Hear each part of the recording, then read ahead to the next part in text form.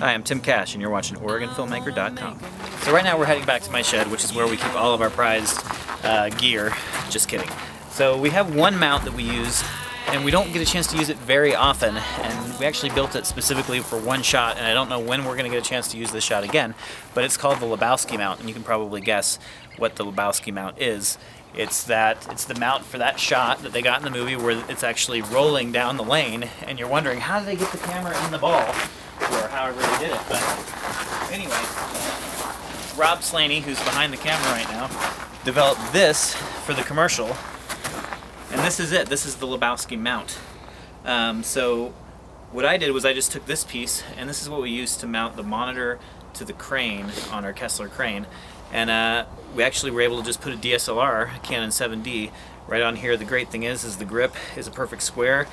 Rob used a perfect, I guess it's a 1x1, and it goes on there just like so.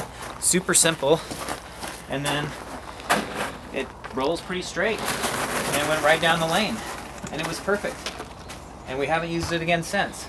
And who knows when we'll get a chance to use it again, but if anybody wants one, I'm sure we can figure something out. So it's not quite as useful as the slider where you can do all this stuff all the time, but this is something that's very special for just a certain niche shot.